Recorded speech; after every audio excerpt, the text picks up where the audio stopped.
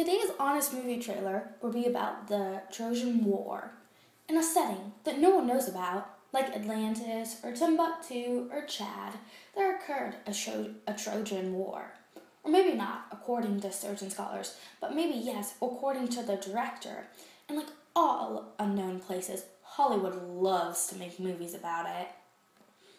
One day, Eris, or Miss Discord herself, was not invited to a wedding, so a battle ensued between the three goddesses: Grey Eye, Smart Virgin; Seafoam, Anti-Virgin; and the Queen of Marriage, who has a broken marriage.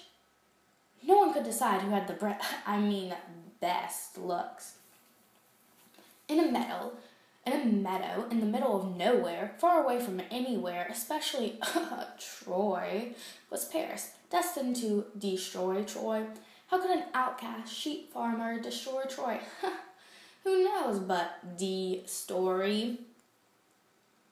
So, the Grey-Eyed Smart Virgin, Seafoam, Anti-Virgin, and the Queen of Marriage, who has a broken marriage, went to find Paris.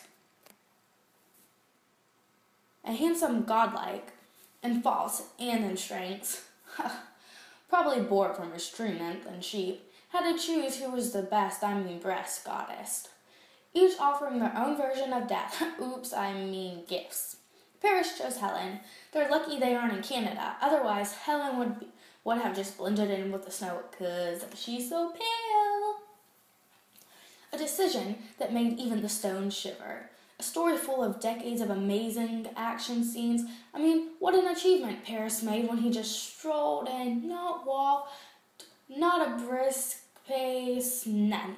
But he just strolled on in, got Helen, and strolled on out. According to painters all over. So intense, right? And all the battles, when the grueling battle full of intense hatred between Paris and Menelaus. Be tuned for Aphrodite to offer outside assistance and sweep Paris away to his bedroom. Maybe for the most intense scene of all. Well, maybe he gains some man points for not crying and sobbing into his pillow, but instead do what men do best. Do. And be super prepared for when Hector and Achilles really take it out on each other. Oh yeah, Hector, haughty number 2, fated to death.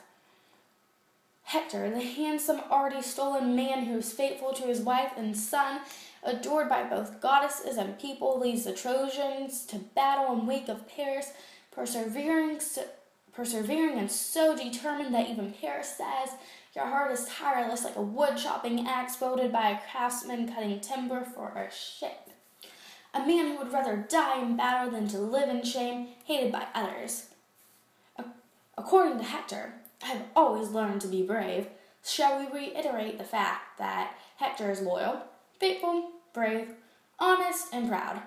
But Hector is no one important, not anyone, because Paris has Helen, right? What a double-sided relationship that is. Whew! At least Paris didn't die like Hector did, right? In battle, where his warlike spirit brought his death. Oh, hey, this is an action-packed scene too. Achilles, the most fearsome mountain falcon, really likes to take breaks. Action-packed, of course. Just off to the side, sometimes for months, what they say, right? Stand your ground, even if it is in the middle of a war. But really, the waiting adds intensity. And when they fight, they just run and run and run and run and run and run. And Apollo, who is usually Apollo up in your business, decided to abandon Hector. Poor thing. It is also such a great thing that Paris never returned Helen, even though the whole Greece just vowed to fight with Menelaus for her and destroy her captor. Otherwise, we wouldn't have this action-packed movie, right? Good that Paris didn't make that mistake, because obviously after he kidnaps a girl, he should return to the home he's supposed to destroy. Little did he know all of Helen's rejected suitors were going to fight for her, because obviously one girl can be shared with so many guys, right? They can all share and just pass her around the dinner table. Now, back to Paris. What a great character, started the war, wouldn't return Helen. What has Paris not made a mistake about? Paris was a mistake. His birth certificate should have been an apology letter. Not only did he start a world war, steal a girl, rape a girl, destroy Troy, and ruin his family's reputation, but hey, he's hot. So hot that he burned down all of Troy. Oops, too soon. Why do the pretty die young? Maybe because they're stupid. I mean, of Priam's 56 sons, he was the most screwed up, and now all 56 have to cringe and say, yeah, I'm related to that idiot. But hey, don't blame Paris for Aphrodite's golden gifts. He couldn't have rejected them. By the way, what happened to his nymph? Stay tuned for Troy Ware.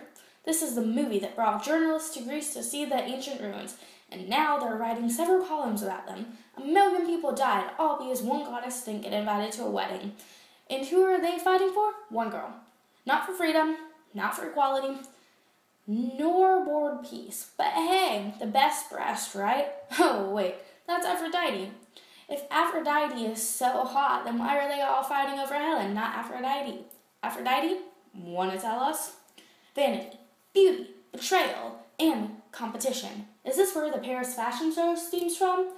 I bet if a lot of girls saw Paris's hair, they would say, I fell in love in Paris. So if you're up for death, and even more death, it's all good. Stay tuned for next week's Honest Movie Trailer.